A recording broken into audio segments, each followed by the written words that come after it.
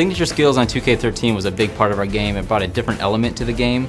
So we brought it back for 2K14. We introduced a few new ones that we really feel like are going to hit different parts of the game that we didn't actually get to last year. One of the main parts is the pick and roll game. Pick and roll obviously is a very big part of the NBA, and so we created one for the ball handler and one for the actual screener. So we've got the pick and roll maestro. He's the guy that handles the ball in the pick and roll. He'll get a little bit of a boost on his passing off the pick and roll and his shooting. And we've got the screen outlet. He's the guy that's actually going to be setting the screen for you.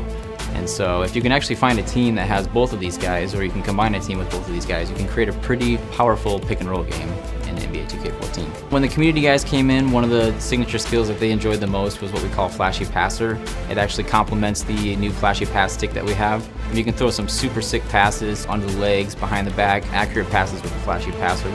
We're pretty strict about what you can get away with, but once you pull off that pass, it's pretty amazing.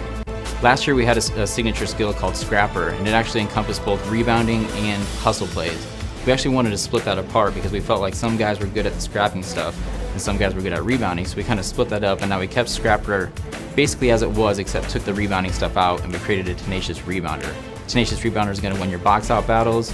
He's going to obviously try box out moves more often, and he's going to be able to rip rebounds from the air a little bit better than most players.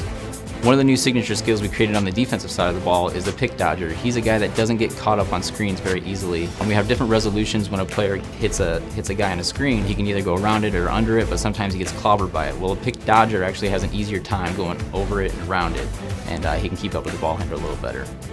Personally, my favorite new sig skill that we brought this year is what we call one-man fast break. There's a lot of guys in the NBA that can take the rebound and go coast to coast, weave in through traffic, and finish with an awesome layup or a dunk. And so we really wanted to model that this year, and we created a new sig skill called one-man fast break. When you pre-order NBA 2K14, you get one extra signature skill in the King James bonus pack. We called it the LeBron coast to coast skill.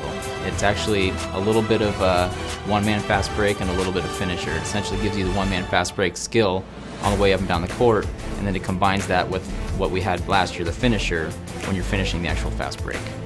Just like last year, we're very excited about the signature skills that we brought to you in 2K14. We really felt like we hit some of the major parts of gameplay again this year.